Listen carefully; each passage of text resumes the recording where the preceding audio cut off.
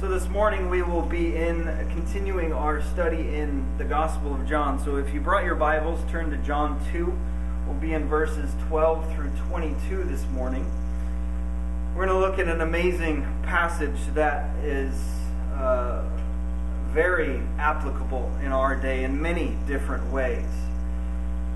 So John 2, verses 12 through 22. It reads this. After this, he went down to Capernaum, with his mother and brothers and his disciples. There they stayed for a few days. When it was almost time for the Jewish Passover, Jesus went up to Jerusalem. In the temple courts he found men selling cattle, sheep, and doves, and others sitting at tables exchanging money. So he made a whip out of cords and drove all from the temple area, both sheep and cattle. He scattered the coins of the money changers and overturned their tables. To those who sold doves he said, "Get these out of here. How dare you turn my Father's house into a market?" His disciples remembered that it was written, "Zeal for your house will consume me." Then the Jews demanded of him, "What miraculous sign can you show to us to prove your authority to do all of this?" Jesus answered them, "Destroy this temple, and I will raise it up again in 3 days." The Jews replied, "It has taken 46 years to build this temple, and you are going to raise it in 3 days?" But the temple he had spoken of was his body. After he was raised from the dead, his disciples recalled what he had said. Then they believed the scripture and the words that Jesus had spoken. Now, as we met last week, we looked at Jesus' first sign that he did, which was a sign that he performed in the background, in private, where very few people knew that it was him who turned the water into wine. In contrast to this, we now see him out in the public eye, where everyone can witness what he is doing in this situation that we will study today. Before we get into this passage specifically, there is a connection that needs to be made between the first sign of Jesus, turning water into wine that we heard about last week, and Jesus clearing the temple, which is our passage for today. The old custom of things was ceremonial washings, in keeping with the law in a strict sense by all the religious people of the day. Also, Herod's temple was the physical place where people would be gathered to worship God. All that changes with the coming of Jesus. Jesus comes to fulfill all righteousness in ceremonial washings and everything else the law demanded. Through this righteousness, now he comes with the washing of regeneration, the being born again, the cleansing of the heart and soul. He comes with the powerful grace of cleansing the soul, where the sinner is cleansed from the inside out.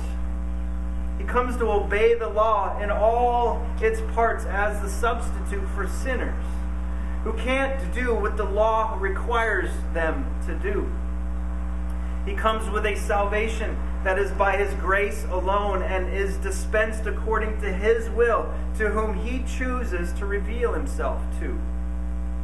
He also came to be the true temple, where the presence of God resides.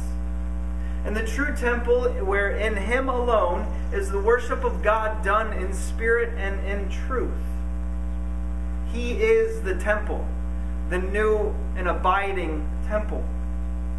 Because he is the true temple, when he is united to us in salvation, then we become a temple of God's presence, which is experienced in its fullness when the Spirit comes at the day of Pentecost, inaugurating the day when the Spirit comes in fullness to flood the hearts of those that repent of their sin and believe in the Lord Jesus by this power of God.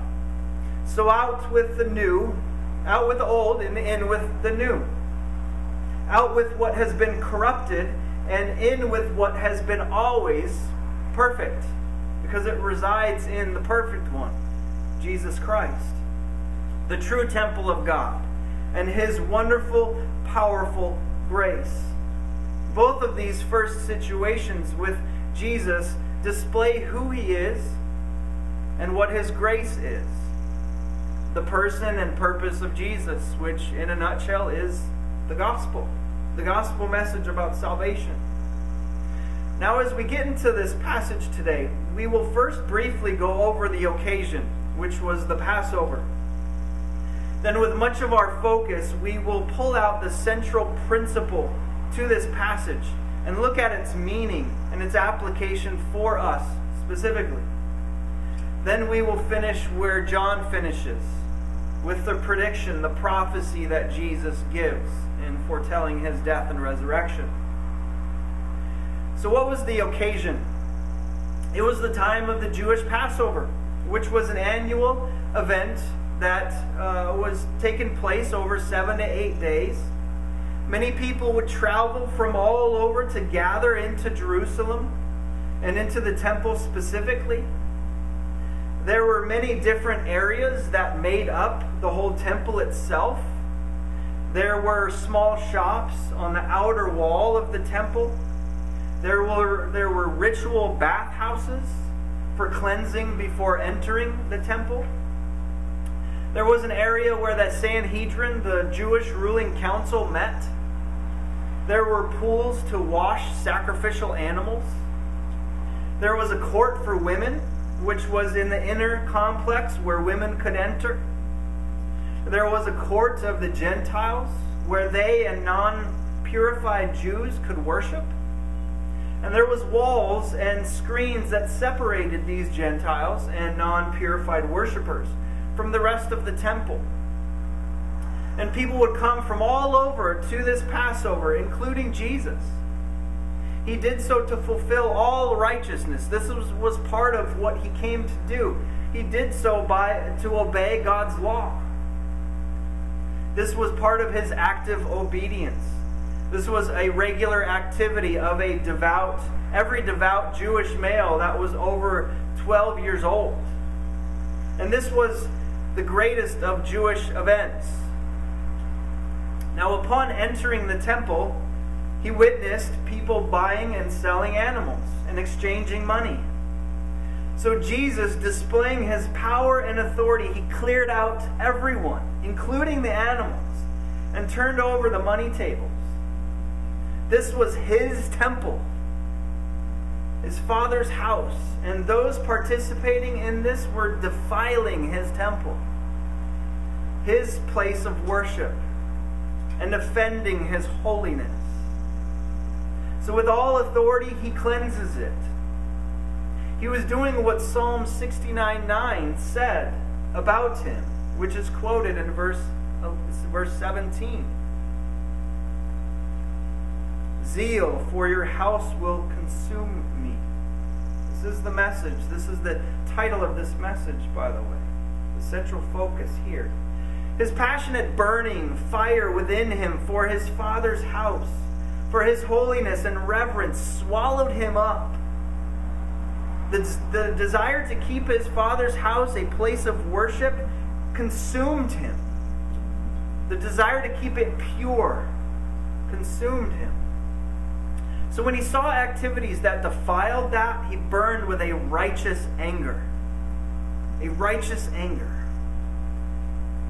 And he had the authority to act on it because he was the temple, because he is God, which was to be made known through his authority in this situation. So this buying and selling was for those who traveled to Jerusalem, so that there they could buy what they needed for the festival and could change currency. This was supposed to provide a service for these travelers to make it easier on them. But there was a problem with this. And the problem lied in where this was happening, where they were doing this. The place where this was happening was in the outer court area. That was for the Gentiles and non-purified Jews to worship. It was in their area of worship. This is key, because if this was happening outside of the whole temple itself, then Jesus wouldn't have done this. This is what caused Jesus to burn with righteous anger, because this had to do with worship. That is very important to keep in mind as we progress through this. This buying and selling that was going on created a barrier for people in their worship of God and kept them from doing so. This is the principal meaning for what is taking place here. Something was keeping people from and getting in the way of their worship of God. By this, God's holiness and reverence that He deserved was defiled, and His house was defiled. This is the principle that we need to take from this and faithfully bring over to our circumstances. This had to do with worship. This really didn't have to do with money or the receiving of money. That was just part of the circumstance that we see happening. So to apply this to us with a central focus on money really isn't a faithful application. Like, this isn't saying to a church nowadays that it can't have separate fundraising in addition to regular offerings, for example, or any other variation of that type of application doesn't necessarily fit in the principle of this passage. Though the general fund of the church should be supported solely by the regular giving of its congregation, this isn't saying that other additions to a general fund of sorts from other sources like fundraising is a no-no. It's not saying that. Now, there is a lot to be said about how each church functions financially, but that's a tangent that this passage does not take us on. So we don't go there. So to make the principle even clearer, if this was today, it would be like if our church, for some reason, which we would never do, for some reason, we separated classes of people. And the upper class people would worship upstairs in the sanctuary, but the middle and lower class people were not allowed to worship up there.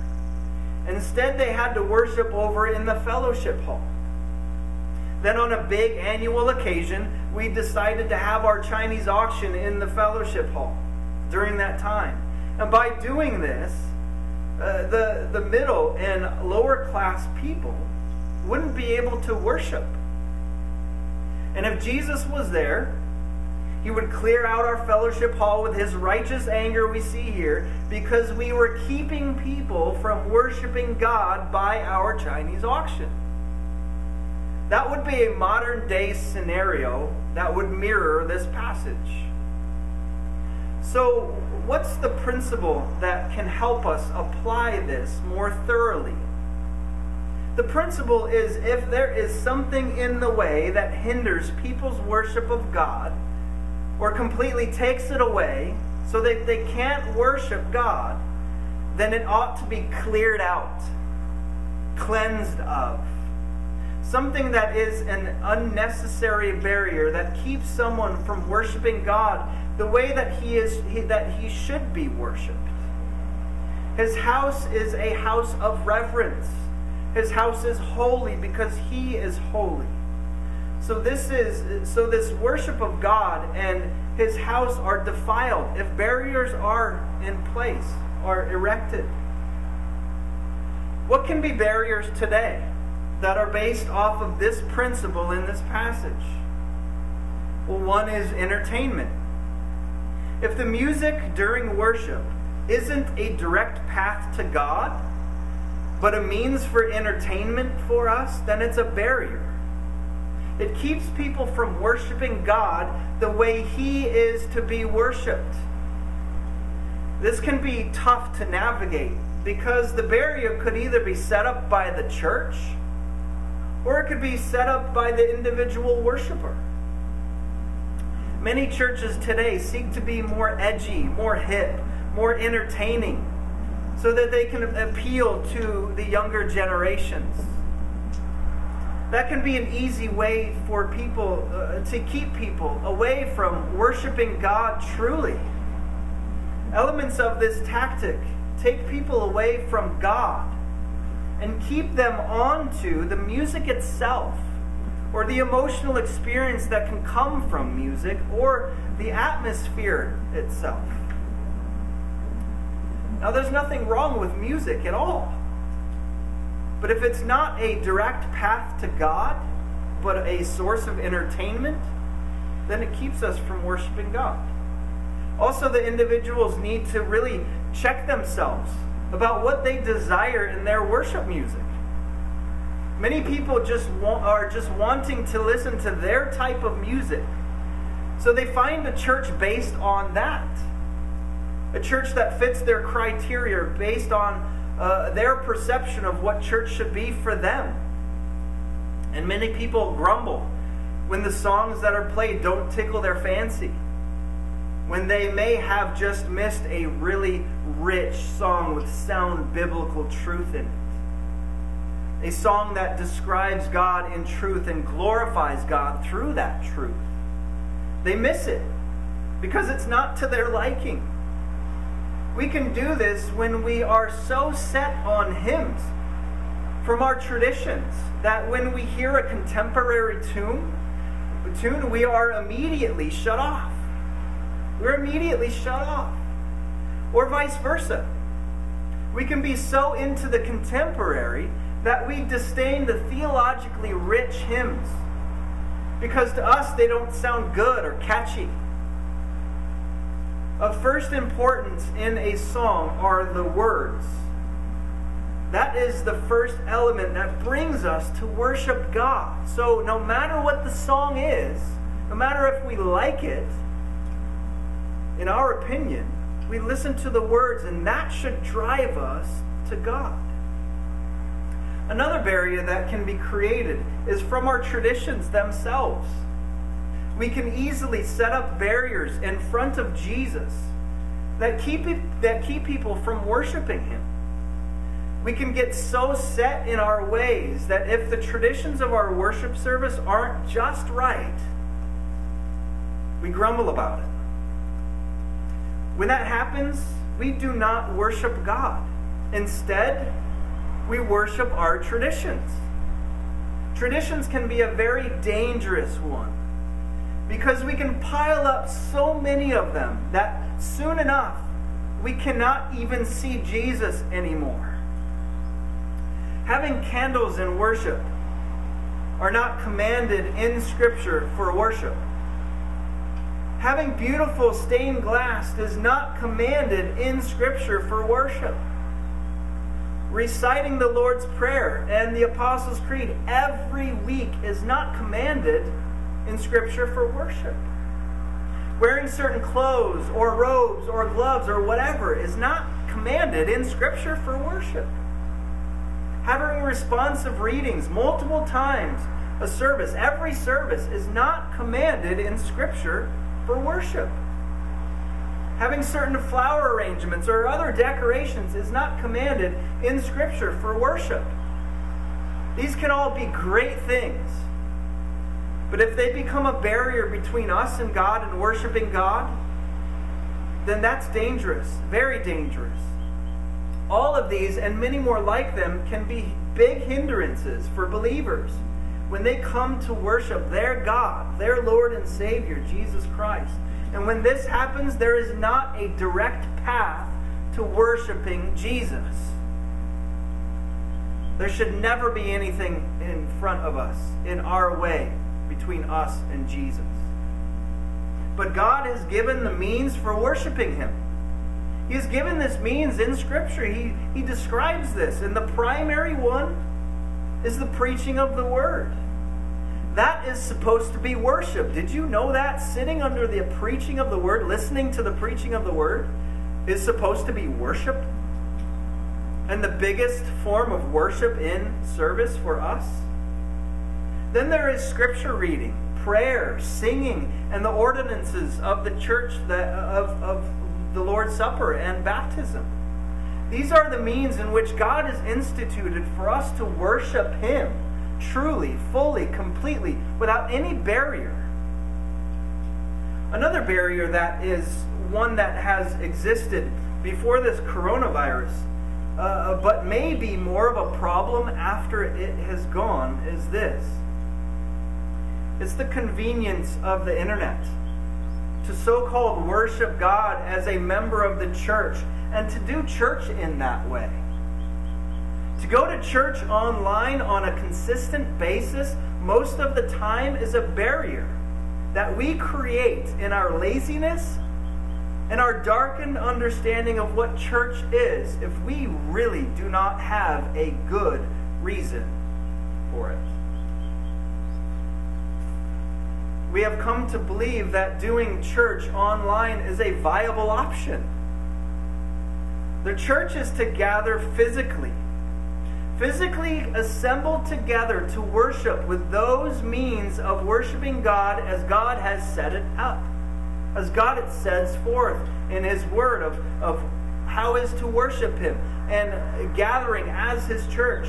Those means that I mentioned, like sitting under the preaching of the Word physically, corporate prayer as one body physically, and participation in the ordinances together, especially the Lord's Supper. Also, church discipline is a definitional aspect of a true church. And a believer can't be held accountable by a local church if they are always online. It just doesn't make any sense at all. Going to church online doesn't exist. Going to church online doesn't exist. So thinking that we can do church online regularly can be a major barrier in worshiping God properly and reverently. Now, certain circumstances, of course, call for it, as we are in our day today. But that is not a means to continue that. One more barrier that I want to mention is the barrier that can be put up within ourselves. In the New Testament, it says that we are God's temple where the Holy Spirit dwells.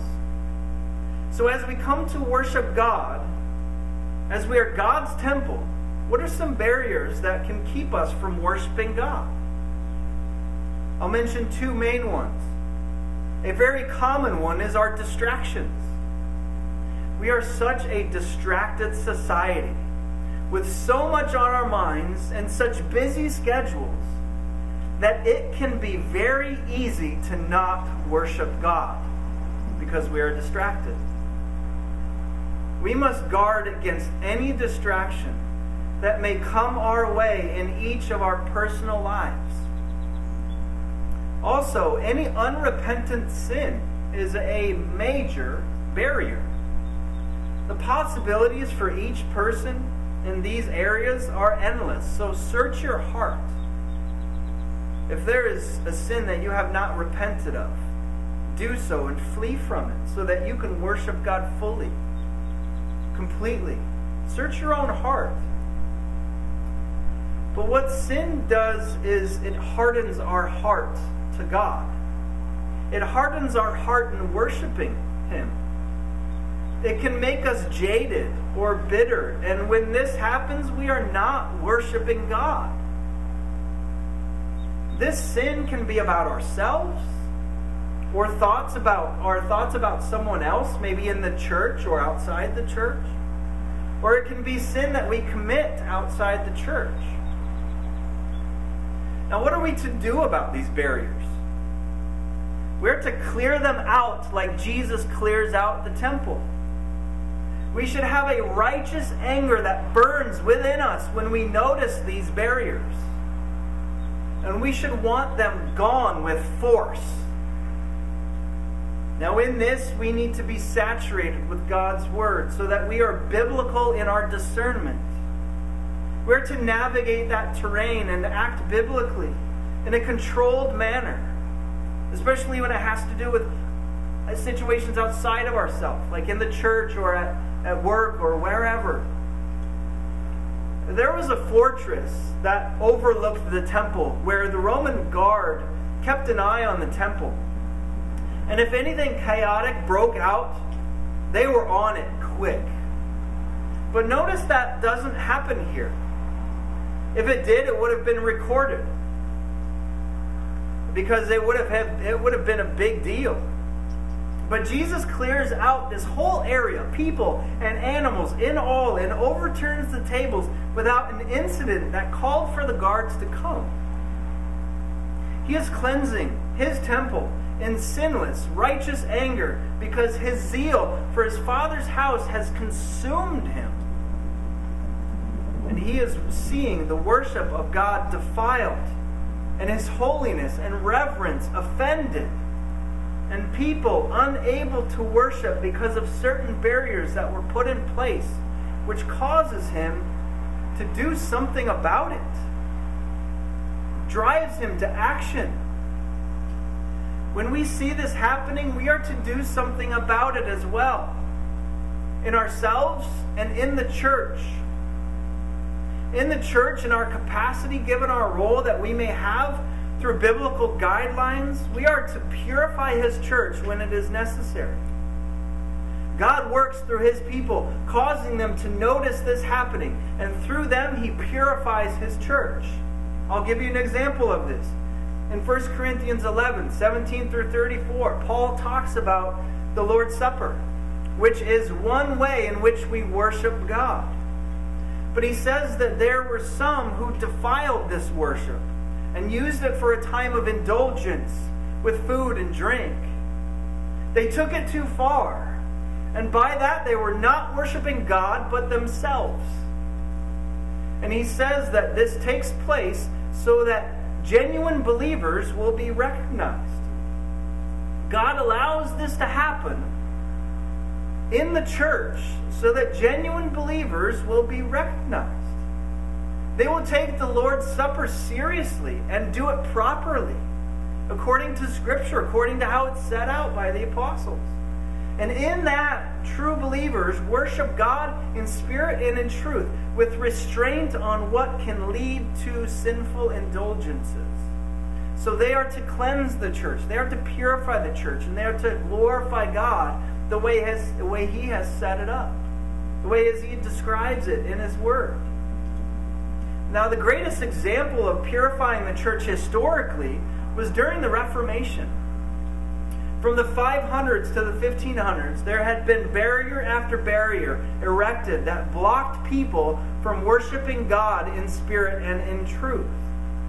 The Roman Catholic Church had done this over time. One way is that they had instituted unbiblical sacraments that were added to the only two sacraments a church ought to acknowledge and participate in. So in addition to the Lord's Supper and baptism, they added confirmation, penance, anointing of the sick, marriage, and holy orders. Now let me make it clear that marriage in this way was turned into a meritorious act, an act of merit, a sacrament of merit that gained favor with God, aiding in a sinner's salvation. It was part of how they were saved. And they did this with all the other sacraments. And even in the Lord's Supper and baptism, they also created barriers in this way. So their whole sacramental system kept people from worshiping God. And people started noticing this and doing something about it. It caused them to purify the church and to work towards that effort.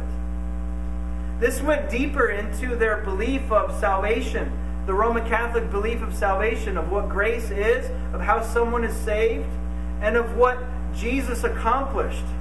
This became corrupted in the church. Salvation turned into a works righteousness within the Catholic Church. And all through this 1,000-year span, men stepped up to purify the church when they felt it absolutely necessary to do so. When they believed, based on God's word, that this issue was too definitional to let slide. Men like William Tyndale, John Wycliffe, John Huss, John Knox, Ulrich Zwingli, Martin Luther, John Calvin, and many others sought to purify and clean out the church. This is what brought about the 5 solas of the Reformation, where they came back to the teaching of Scripture alone in order to clear out all the barriers that the church had in those days put before people, which hindered and even fully kept them from worshiping God. In many cases, they were worshiping a false god because all of this stuff that was happening was idolatry. So believers are to be consumed with a zeal for the holiness and reverence of God and His house that is kept in line in accordance with God's truth. And Jesus being fully God during this life, it was in His nature to act on His righteous anger at the right moment in the right way. We ought to learn from the Reformation and from the biblical testimony because this needs to happen today. Reformation needs to happen today. The church needs to be cleansed in a lot of ways. A lot of ways. And by clearing the temple, Jesus showed an authority that made the Jews demand an answer for this display of authority. The Jews demanded that He perform a sign to prove His authority, verse 18. But though Jesus heard them, Jesus didn't give them what they wanted. Instead, He foretold of His death and resurrection. He told them that they would destroy Him, and He would raise Himself up in 3 days. In their spiritual ignorance, they didn't get it. They didn't get what He was saying. They didn't get that He was the coming Messiah, that He had come, God in the flesh, and the Messiah who came to die and be risen from the grave, the true temple. They didn't recognize this. They were darkened in their understanding. His disciples knew that He was the Messiah, but they didn't fully understand in a different way what He was saying about His death and resurrection until He was raised from the grave. And when that happened, they recalled the Old Testament scriptures, the Old Testament teachings and prophecies, and what Jesus Himself had said. But in Jesus' statement, He said that He was the true temple. He was the true and lasting dwelling place of God because He is God. An amazing application of this for the believer is that when you are saved, you are united by the power of God to Jesus. You and Him are made one because He dwells within you by His Spirit the moment you are brought to life, the moment you are born again through the gospel, the power of God using the gospel to bring you to life, showing your sin for what it truly is, and your repentance of that sin, and you coming to faith and trust in Christ and Christ alone for your salvation.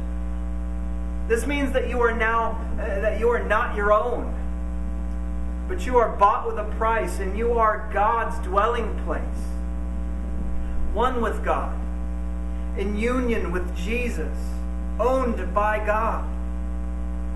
This part ties in with what last week said when Jesus cleanses the soul by His grace as He causes someone to be born again. This means that you are not your own, but that you are God's now. Jesus, the true temple, cleanses your heart so that you can be made into the temple where God exists. Each believer is a temple of God. Therefore, we ought to treat ourselves as God's temple because we are, if you are in Christ. So be on guard for what may defile God's holiness, for what may defile what God has given us within us, taking care of His temples, clearing out your temple of any barriers that you erect between you and God. What are they? What are they? What are the barriers that keep you from worshiping your God? Offer yourselves up as a living sacrifice, which is your spiritual act of worship, because our lives are not our own anymore. God resides in our heart. We have a new nature that God works within. So we ought to be diligent in clearing ourselves out, which demands that we pray to God for Him to do this in us. Plus, our direction and desire is to be used by God for His purpose and for His glory alone. And in this, we are consciously active So we have to be very active in our cleaning ourselves out, in crying out to God to create in me a new heart, to cleanse me of all of my unrighteousness, even that unrighteousness that still clings on to me, even when I'm saved. In our active life as Christians, we are to watch over His church as well, so that what the church believes and does brings glory to God. We are to reform the church when it needs it, and do so on biblical grounds. When Jesus cleansed the temple, this also gave Him an opportunity to reveal His death and resurrection when the Jews confronted Him about what He did. And this gives us a further application to end with. Because what this also means, since Christ dwells in you, if you are in Christ, and so you are God's temple, this means that your bodily resurrection is guaranteed because of Jesus' bodily resurrection. If Jesus is the true temple, and through His salvation by grace alone you are united to Him, then what is true about Him is and will be true about you. He will raise you up on the last day. He was raised from the dead, and so will all those who have been reserved in Jesus before the foundation of the world. Guaranteed, they will be raised as well. They will experience His resurrection for certain, because He is their representative, acting on their behalf. So what happened to Him will happen to them. His resurrection is the pattern to come. And those who are in Christ will follow His path. And at the end of that path is resurrection into glory. This is the focus. This is the focus on Jesus that maintains the Christian during all sorts of trials. They have an eternal focus, an eternal perspective, looking to when they will be raised in glory. And this brings up an excitement that bubbles in anticipation of that day when their physical death will just be a pathway to their full and complete eternal fellowship with their God, where they will worship Him with absolutely no barriers for eternity. Does this excite you? Thinking of death, our physical death in this capacity, does that actually excite you? There was a man who forsook his own righteousness and clung to the righteousness of Jesus. And he says this, "But whatever gain I had, I counted as loss for the sake of Christ. Indeed, I count everything as loss because of the surpassing worth of knowing Christ Jesus my Lord. Because for His sake, I have suffered the loss of all things and count them as rubbish, in order that I may gain Christ and be found in Him, not having a righteousness of my own that comes from the law, but that which comes through faith in Christ, the righteousness from God that depends on faith, that I may know Him and the power of His resurrection, and may share in His sufferings, becoming like Him in His death, that by any means possible I may attain the resurrection from the dead. Not that I have already obtained this or am already made perfect, but I press on to make it my own, because Christ Jesus has made me His own." This is Paul. He looks ahead to His resurrection with certainty, because Jesus has made Him His own possession. It is certain, this resurrection, because He has been covered with the righteousness that comes from God in Christ. And so He will be like Jesus in Jesus' death and resurrection. Guaranteed.